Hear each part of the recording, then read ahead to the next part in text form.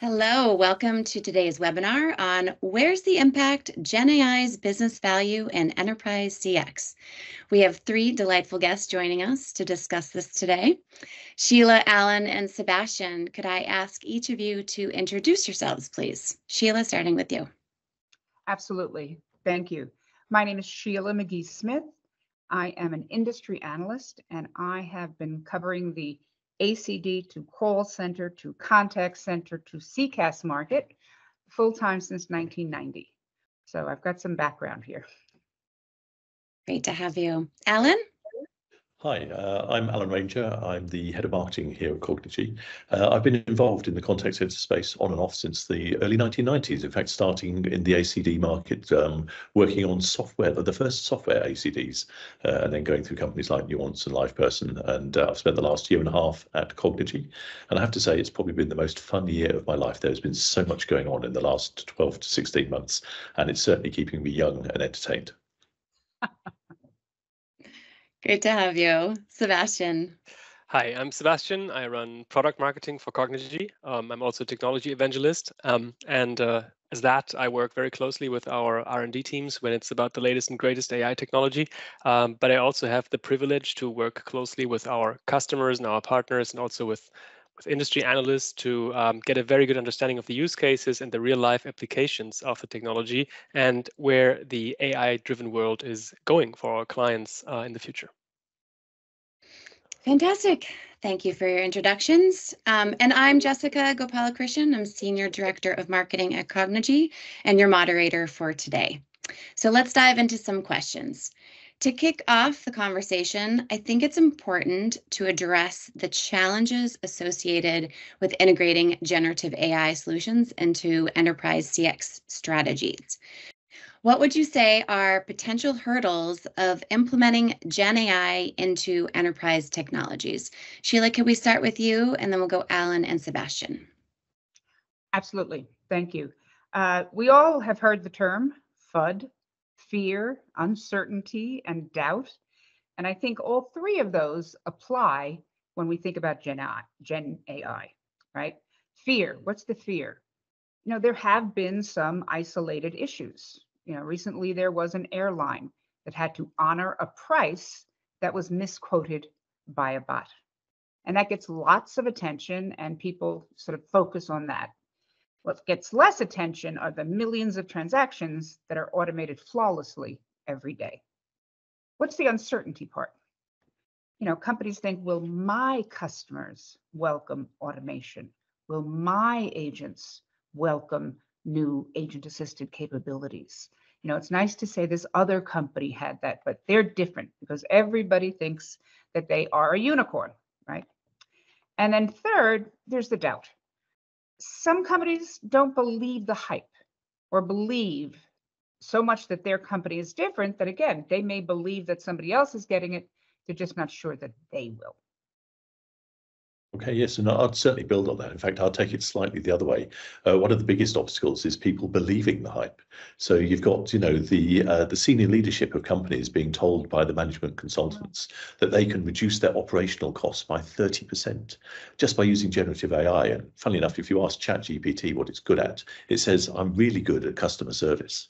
And so there's this expectation level in the C-suite that you can just easily deploy generative AI in customer service, and the magic is done. So I think there's an expectation gap because then the reality is very different, and you just can't implement to that. We all know that because we've been looking at this for the last year. I think the other sort of misconception as well is that Copilot has been jumped on by everybody as the generative AI answer and the generative solution, but it's taking it from the wrong angle. It's still what we've been doing for 30 years with the CCaaS vendors of let's make the humans more efficient.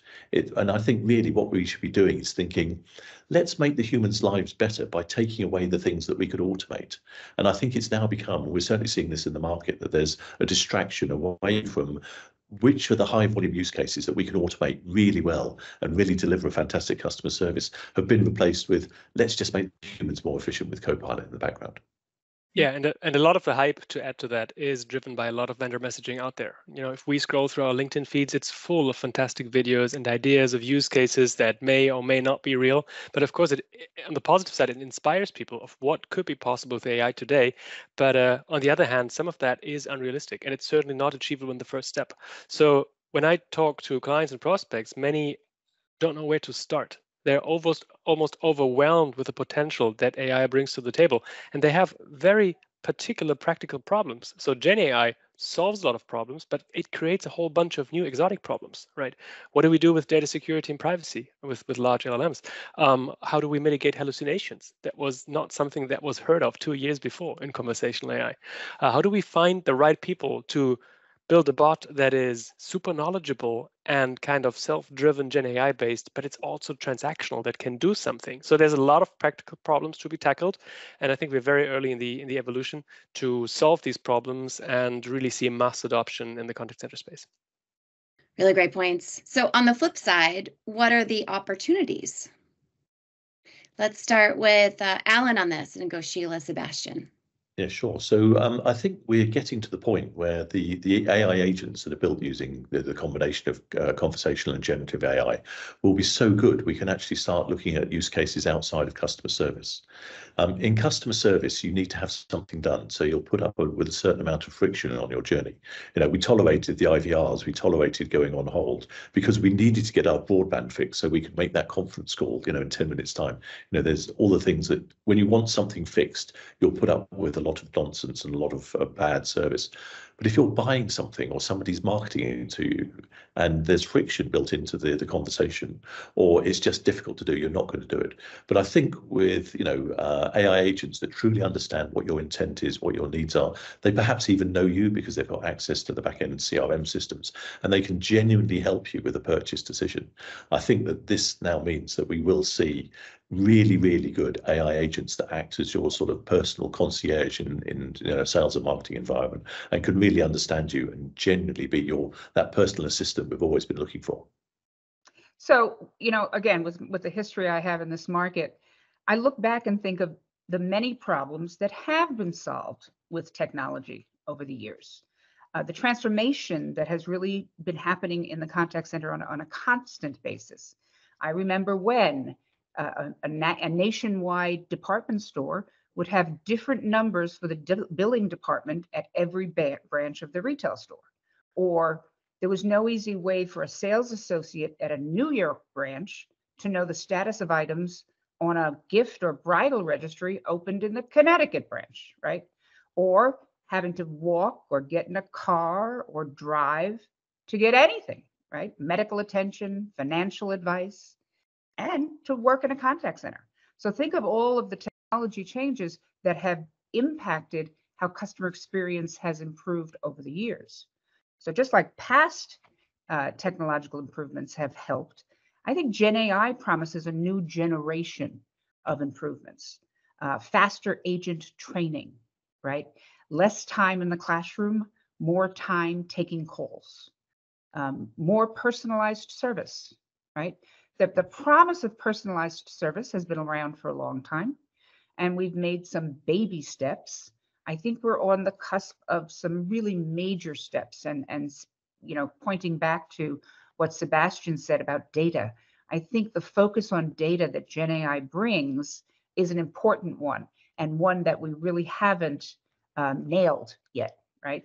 And then interestingly, faster authentication. I mean, we all know, calling into a bank, calling into a hospital, we're asked this series of questions just to prove who we are. I think GenAI is part of the promise to make that a much quicker experience. Yeah, let me add to that. So I fully agree that we're going to see a lot of impact in innovative services and also in the quality of experiences. It's going to be more personalized. Bots will demonstrate a better understanding than ever before. But I also think there is the potential for huge operational efficiency increase, right? Many people have seen or read through the KPIs that Klarna, for example, published together with OpenAI's. They claim that a Gen AI-powered bot does the equivalent work of, I think, 700 agents, right? And whether that's exactly true or not, doesn't matter, but the impact on efficiency is going to be huge. And the impact on the whole contact center and BPO ecosystem is also massive. And as I said earlier, we're just in the very beginning of this revolution, and we're going to see much more initiatives being driven by increasing operational efficiency than ever before. Excellent. Very good points. These are some exciting opportunities. And while you said they are in the future, they are realistic and they do apply across industries, all verticals. So let's talk about some use cases. What are some real world use cases either planned or in development? Sebastian, let's start with you and go Alan and Sheila after that. Okay, so if we look at today's application, when we speak to clients and prospects, what they implement right now is a lot of knowledge retrieval, because GenAI for the first time has the potential to automatically go through a huge amount of unstructured data and extract meaningful and correct answers from that data. So that is what everybody ever dreamed of, uploading a bunch of PDFs or Excel files and exposing that knowledge that sits somewhere in those hundreds of thousands of pages to customers or agents directly. That is kind of the next generation of insight engines and search, a conversational experience. A counterpiece to that is a next level of understanding. LLM enhanced language understanding can make sense of customer utterances that classical NLU couldn't. And what everybody dreaded was, sorry, I didn't understand. Can you rephrase the question, right? And we've seen that and read that hundreds of times, and chat and voice bots have let down millions of people in the past. LLMs can make that much, much, much better. And this is basically what almost all our clients are rolling out into production right now. So if we look at that was the customer-facing side, a lot about the customer-facing side.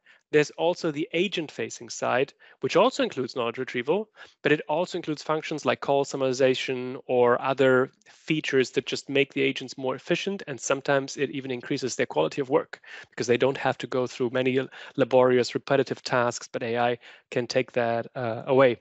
Now, looking at the future, what is in development? I do think that the next generation of bots will be configured in a way that they drive the conversation. So instead of prescribing how an interaction goes, we will give bots goals and instructions how to reach those goals. And we will see bots that figure out the way, finding the right words to optimize towards certain goals, right? So we will give LLM-driven bots much more freedom, degrees of freedom to achieve their goals. And that requires a new mindset for the people operating those bots, because you have to let go. The bot will eventually say things that you haven't scripted, but the potential of better experiences and more efficiency is absolutely great. But this is a bit out in the future. We don't see so many of these bots in the wild, but they're definitely up for something big. Great. Yes, I have to say I don't have much more to add on top of what Sebastian just said. I think what we'll see in the medium term is there are a lot of people that are, using the gen-powered AI agents for agent assist and agent copilot. What I think we'll see is that, they're working in the background as part of the conversation. So they're coming up with an expectation. They are actually understanding what the intent of the caller is, and they're coming up with the solution. And I think what we'll see is it'll be exactly the same AI agent that's acting as a co-pilot will then at some point flip in some degree to being a consumer-facing one. I don't think people will have to rebuild. I think they'll learn from what they're doing as co-pilots and assistants, and they will then start taking over. Whether it'll be to take over when it's out of hours and the human contact center is shut, you can then just hand over to the AI agent that was acting as the co-pilot, or maybe even it'll be a capacity thing, where there's an unexpected peak load, they can start doing it. But I think we'll see a lot of internal agent facing becoming consumer facing. So just this weekend, I was watching 60 Minutes, which is a news program here in the United States. And it was a story about AI. And obviously, I paid attention. So in the healthcare industry, there are millions of contact center agents worldwide. And yet the need to provide care is still not met. And so 60 Minutes talked about an AI application that is a counseling app. So mental health chatbots powered by artificial intelligence, developed as therapy tools. And the one that they were highlighting is called WoeBot, as in woe is me, a pocket therapist. So it's not about how can we get people into the clinic. It's how do we get tools out of the clinic and into the hands of the people who need them? You know, if you're not actually by the side of a patient when they're struggling to get out of bed, or at 2 o'clock in the morning when they can't sleep and they're getting panicked, then we're actually leaving clinical value on the table, was the point that was being made. So interesting to think about. This is really kind of a brand new kind of use case. When I think about what's next, I think we're already seeing the seeds of it happening at several companies. I think it's bots that carry out tasks that you set for them by calling on other software and other people to get things done. So not just creating a list of action items, perhaps at the end of a call, but actually completing action items. Now, Sebastian, do you have any comments on the sort of task action item completion? Is that something that Cognigy is thinking about and working toward? Yeah, so I think there's different aspects to that. So first of all, I would say that probably 80% of our clients use some form of transactional bots. You know, we've never really sold a lot of FAQ information retrieval bots, but they were always combined with, you know, getting something done. And that absolutely remains. But today, this is still kind of hard-coded in a bot in a deterministic way. You know, once a client goes down a transactional branch, the process takes over, everything is scripted and very, very well defined. Now, it's an absolutely fascinating area of research to create those AI agents, which is the industry term that is currently being used, that figure out the next steps on their own. Right? They understand what needs to be done to solve a certain complex query. And we've seen that recent example, was it called Devin? Devin AI that did it for programming. It figures out how to create a GitHub repository, how to upload code, how to modify the code, how to send the code somewhere, and maybe even how to create a press release to launch a product, right? So these AI agents can accomplish a fascinating amount of work in the future. I do think today in the contact center world, the application scope is a bit limited, right? It seems to be much more kind of a startup thing, a research thing than a mass market adoption anytime soon. But it's definitely something that our research team has a lot of eyes on. Yeah, and I think it's one of those things that every customer service interaction must have an outcome. And I think this will now change the whole way we measure success. I think that we will see an awful lot of measuring the outcomes rather than the traditional metrics, you know, like time and that sort of thing. I do agree that in the short term, we'll see a rapid adoption, mostly in the form of kind of plugins and add-ons. So GenAI will not kind of replace the existing on-prem or cloud contact center infrastructure, but it plugs in and it enhances whatever there is. And there are some kind of low-hanging fruits to start with. So the call summarization is a very good example that can add a lot of efficiency, right? The IDNV process, we have a client who saves 90 seconds per call for 20 million calls per year only with IDNV, and that is also LLM supported. So the efficiency impact there can be quite huge. But now speaking about measuring that impact, so first of all, I do believe that the traditional contact center KPIs will remain absolutely important. You know, for decades, there have been measures created like AHT and NPS and so on that will remain relevant. But what GenAI and AI in general changes is that because of the availability of full transcripts, what is being said and how it's being said can now also be analyzed by AI. We can track sentiment. We can use emotion AI to listen to the tonality of how someone says something. We can detect nonverbal cues in interactions. And all of that is routed through the platforms, and sense can be extracted from those millions and millions and millions of data points. So that can be used as feedback loop to the human agents to help them provide better experiences. It can help to improve the AI automation to provide better experiences. And on the long run, it can be even used to automatically learn from previous transcripts. What worked best? What strategies work to upsell and cross-sell something in a sales and marketing use case, and so on. So I think the biggest impact is that we will all benefit from completely new types of data that were unavailable, unobtainable just a short time ago. Sebastian, would you do me a favor and hearken back to the acronym that you used? IDNV, I think? Yes. I'm not familiar with that. Oh, identification and verification. Okay. We use it all the time, so I wasn't sure it was an industry term. Maybe I made it up. ID No, and no, but V. There's an ampersand. Yeah. Okay, so it's going to get extended as well. It's going to end up being IDV and I, so it'll be identification, verification, and intent. But no, let's we probably still need to spell it out. Yes, I mean, I think perhaps we sort of reframing the question slightly is why do companies using traditional contact center vendors need to start looking at these innovations? And I think it boils down to something we've seen everywhere in the world, and that it's really difficult to get good human agents these days. You can't get enough of them to come and work in the contact center, particularly after the pandemic. People don't want, they've all found different careers, different ways of working, different lifestyles.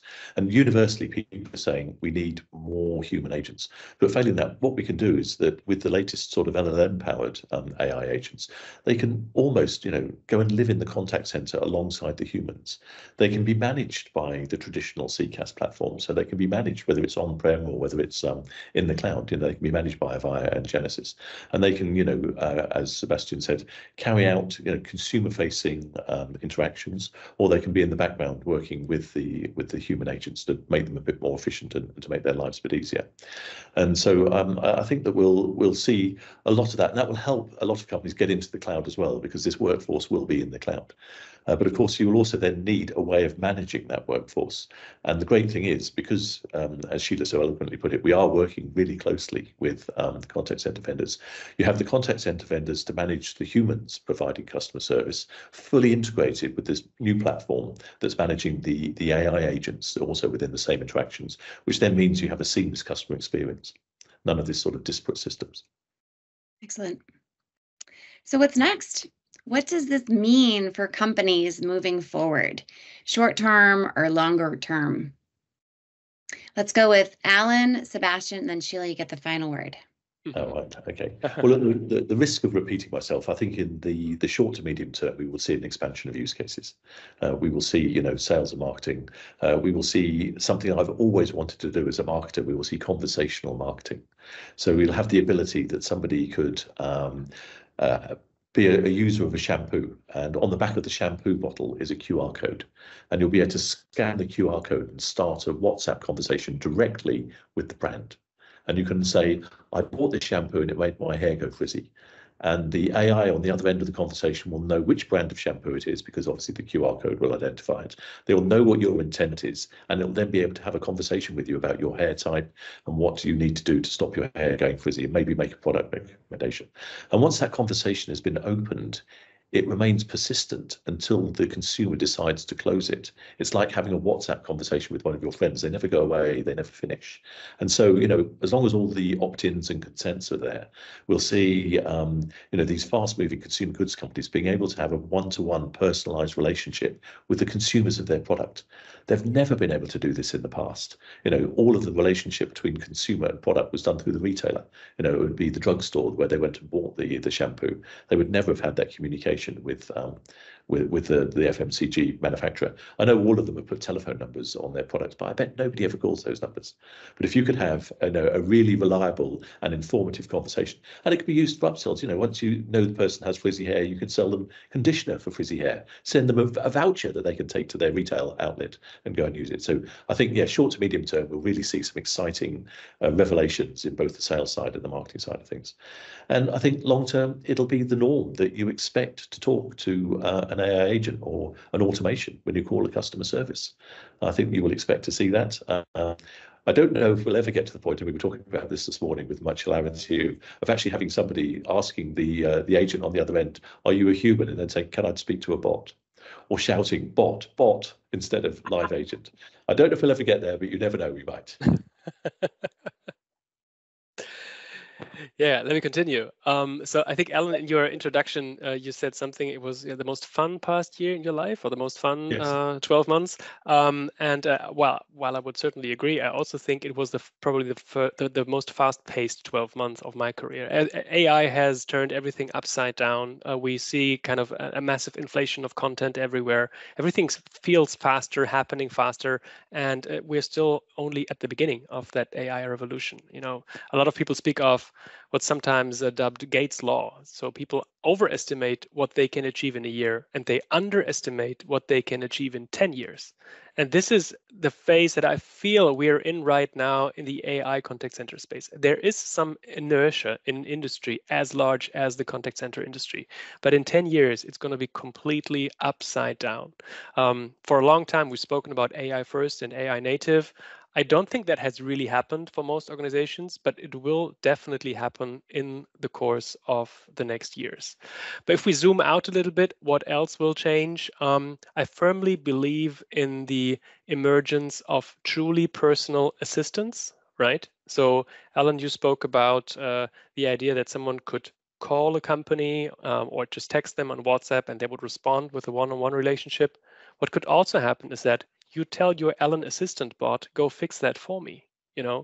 Make me that dentist appointment, find me that cheapest flight to X and Y, complain to company X and Y about the frizzy hair and get me a discount.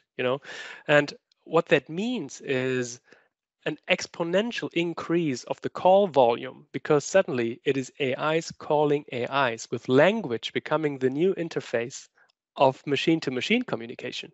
Now, that may seem a little bit far-fetched, but if you think it through, with decreasing marginal costs per call, outbound calls and inbound calls, we'll see a lot of robots talking to each other and managing things on behalf of their human owners or human managers. So that's going to be a really interesting future, definitely not happening in the next 12 months, or maybe not happening in the next 12 months, but I'm very sure at the largest consumer companies in the world, Apple, Facebook, Google, that's what's being worked on, right? And that will impact our business more than anything that has ever happened before. So there's a oft used phrase in financial markets that you can't time the market, right? It'd be great if we could all buy low and sell high, but even the most successful Wall Street arbitrageurs make mistakes and lose big from time to time. I believe the same is true when we're trying to time deployment of innovation into your business. Yes, technology is going to continue to change, but waiting for change to stop is like trying to time the market, and it's an impossible task. And as Sebastian has talked about, the pace of innovation is what has been so extraordinary for the last 18 months or so. So my advice to companies is to start small with a proof of concept or a trial in a small part of your business or a small use case, and evaluate the outcome of GenAI for your business. I think you're going to find that adding automation, a chat bot, a voice bot, can increase your interaction automation rate dramatically, right?